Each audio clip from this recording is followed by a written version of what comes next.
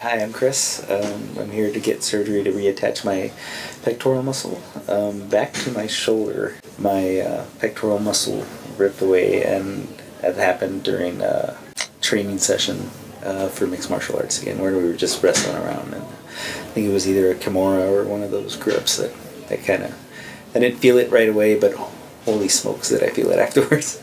I found Dr. Meier actually through a mutual friend. He's one of the top 100 in the United States, so hopefully he'll get me back together and at least get me up to where I was. Today I'm going to be treating a patient who tore his pectoralis major tendon.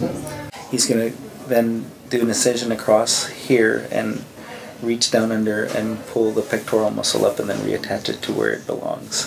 What I'll be doing is reattaching the muscular tendon back to the bone where it tore off from. We'll be using some very small implants called suture anchors in order to reattach the tendon. The goal is to restore the patient's anatomy and so that he's able to recover as much of his strength that he can. Well, we've completed the surgery and everything went very well. We obtained a very good repair, and now we can look forward to the healing process beginning.